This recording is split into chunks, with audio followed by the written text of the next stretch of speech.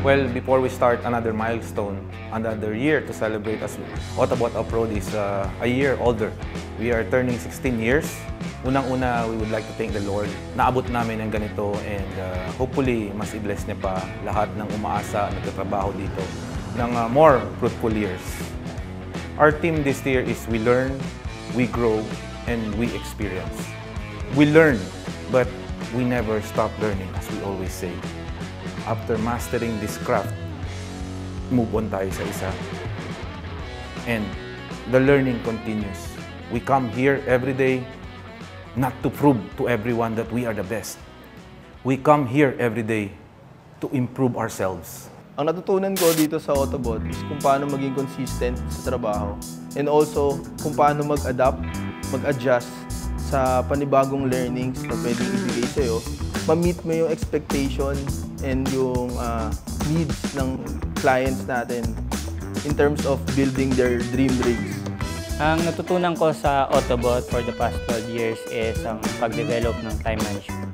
Yung time management, kailangan natin yan kasi may sinusunod tayong schedule na mabigay dun sa client o ma-fulfill yung mga gusto ng mga kliyente natin at makalabas ng unit maayos. Ang natutunan ko sa Autobot is yung pagiging multitasker at the same time detail-oriented. Dahil sa trabaho namin bilang office secretary, marami kaming nakaka-interact na mga departments din. So kung sa trabaho pa lang namin, magkakaroon kami ng maliit na pagkakamali, hindi lang yung department namin yung magkakaroon ng delay. Kaya dapat sa department namin, detail-oriented ka, tulad ng hashtag namin, small details matter. Ang natutunan ko sa Autobot ay first yung safety namin sa pagkagawa. Dahil gusto namin, confident ang mga client pag-release namin ng mga kotse nila. Ang natutunan ko dito sa Autobot bilang multimedia artist, syempre yung pag-multitask. Sa tulong na rin syempre ng mga boss namin kasi ginaguide nila kami, tinutulungan nila kami mag-isip ng concept at saka ang sarap sa feeling na may mga naririnig kang client na natutuwa sa ginagawa mo. Kaya inaaral namin ng inaaral yung ginagawa namin. Hindi kami tumitigil matuto para maganda yung magiging output namin. Kasi kapag masaya yung client, masaya rin kami. Autobot taught me to level up my self-confidence. Kung noon, puro clients, puro employees lang yung mga nakakausap or nakakasalamuha ko, this time around, Autobot gave me the opportunity to speak with our trusted suppliers, trusted business partners, and that's a big opportunity na hindi lahat nabibigyan ng ganoong tsansa. With this, I definitely know myself that I am growing. We grow. Well, yung growth ng Autobot is, para sa akin, it's our family, the Autobot family. The people work for Autobot, the overall employees of Autobot. We have more than 100 employees. Dito lang sa main branch, we have more than 70 and other branches nationwide. And then sa Qatar natin, we have almost the same numbers. That's part of our growth. And there will always be struggles. That's part of our learning as we grow. But we are very proud yung relationship that we build.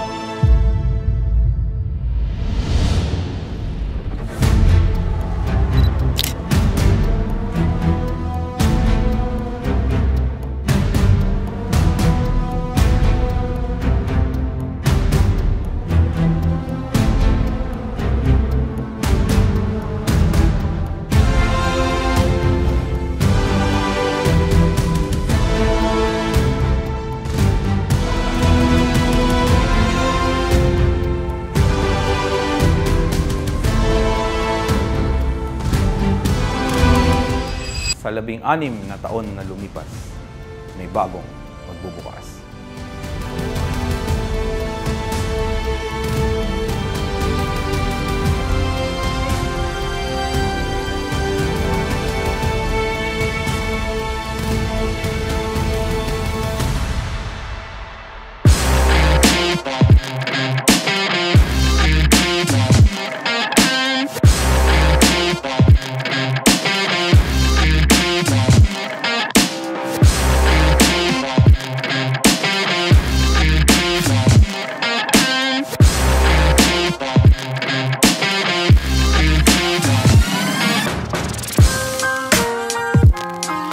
Well, the Lord Almighty always blesses us during our anniversary. As far as I can remember, last year, it is the time that we announced that we will be expanding.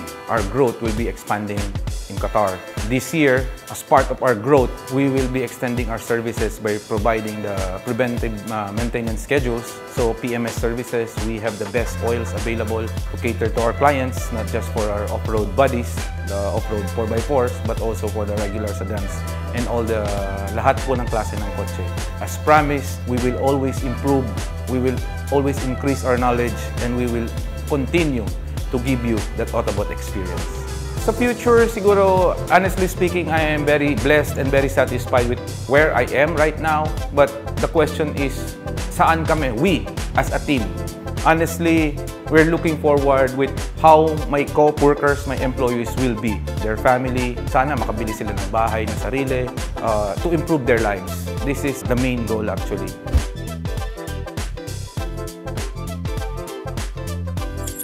As part of our 16th year celebration, I would like to thank, and we would like to thank, the people behind Autobot. Hindi ko na kayo pa sasalamatan, isa't isa. There's gonna be a super long list. But the people who stood by us, stood by our side, by our back, who defended us during our struggles, during our ups and downs, who celebrated with us during our winning moments. And to the people became a part of our learning, thank you. Thank you for giving that experience. We always take it positively, but most of all, I and we would like to thank the Lord for all the blessings, for giving me the best people to support me sa mga pangarap ko, sa visions ko dito sa Autobot. We are the type of team kasi we never stop improving, we just enjoy the journey. We just keep on going, keep on learning. At the end of the day, we just would like to accomplish it and provide our clients the best services that they cannot get anywhere, any shops here in the metro.